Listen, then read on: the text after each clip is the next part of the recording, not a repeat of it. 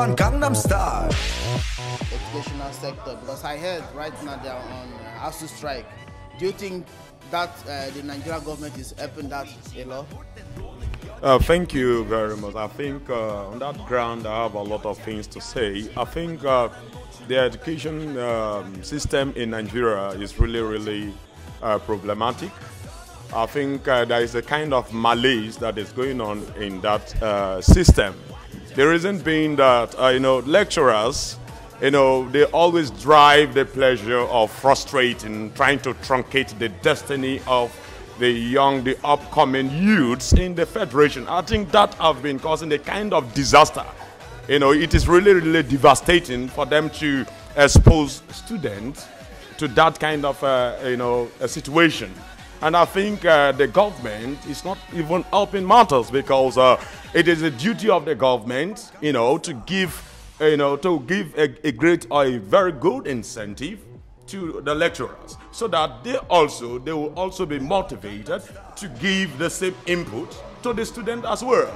And so for the fact that the government is not taking into account of the salaries of the lecturers, they are not really helping matters. I think the old problem there is just complete corruption. And that has really posed a lot of danger to the upcoming youths in the federation.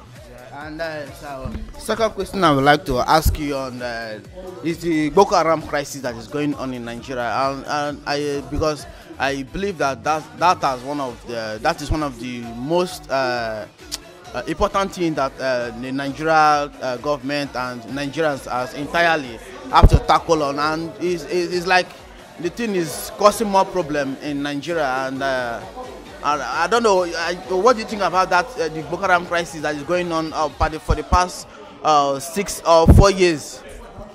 I think in respect to the Boko Haram crisis that is currently persisting in the country, I think it is something that the country needs to come together.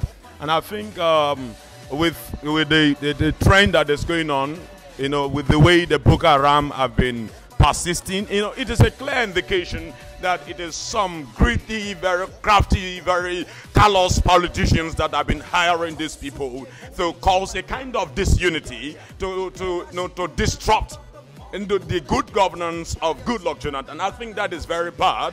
And I think one of the key reasons why these people are doing this is because this is the first time we, the Niger Delta people per se, have produced a governor, a president.